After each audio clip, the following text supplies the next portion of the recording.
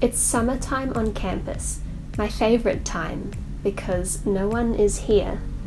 Undergrads are on a break and I can move around campus unimpeded.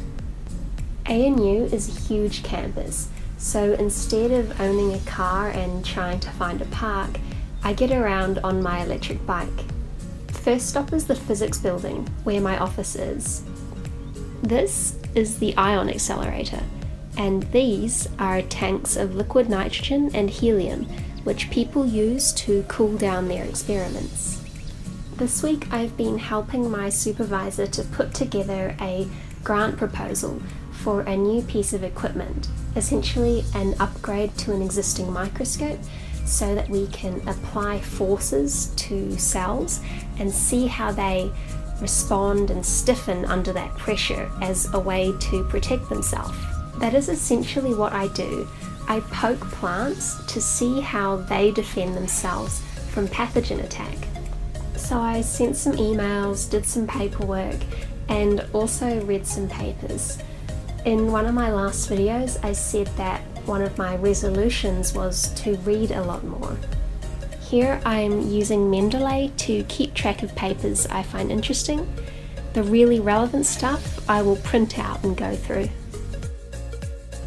At lunchtime I went to a dance class at the gym, which I really love, and since it's close to the biology building, I then popped over to grow some seeds. These are seeds I have prepared earlier, but I need to move them to a constant temperature room for 5 days so that they can grow. These are some from a while ago that I never used and need to throw out.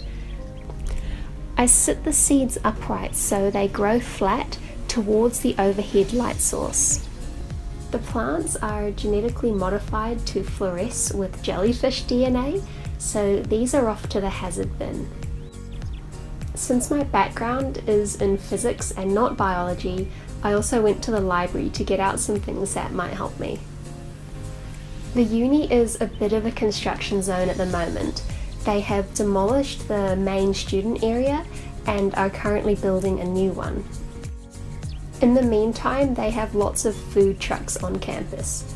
Having done my undergrad degree in post-earthquake Christchurch, I am no stranger to construction zones and pop-up spaces. The rest of campus is pretty nice. There are plenty of wholesome critters around.